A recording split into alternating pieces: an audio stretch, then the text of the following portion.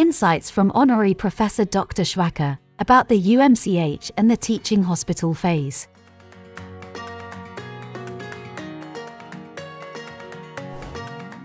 In the morning we start with a short briefing, followed by a demonstration of the radiologic examinations of the previous day.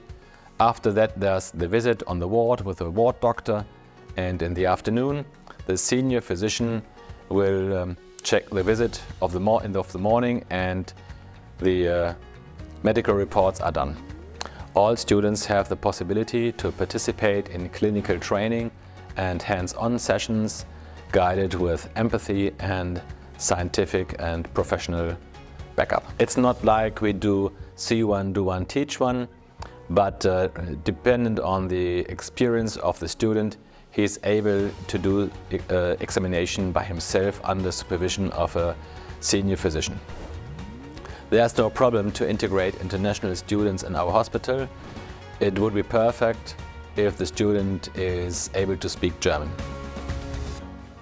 At the end, we hope that the one or the other student would like to work with us in future.